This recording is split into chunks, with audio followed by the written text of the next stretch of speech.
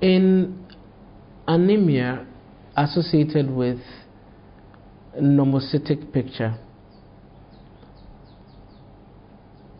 the first consideration would be that there isn't an underlying cytoplasmic delay in maturation, or there may be an underlying cytoplasmic delay in maturation that is subtle, balanced out by a nuclear maturation delay. Anemia of chronic disease usually presents as a normocytic anemia. The reason being that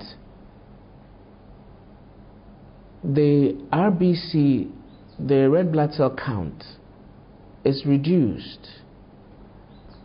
The total hemoglobin is reduced, but in the face of normal stages of maturation of both cytoplasm and nucleus.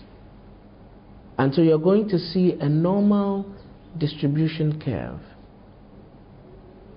except you would notice the reduced total hemoglobin and the reduced total number of red blood cells, drawing attention to the fact that there is reduced cellular output from the bone marrow. In other words, the factory is not producing in the amounts that you expect, rather than an abnormality in quality. So it's an abnormality in quantity.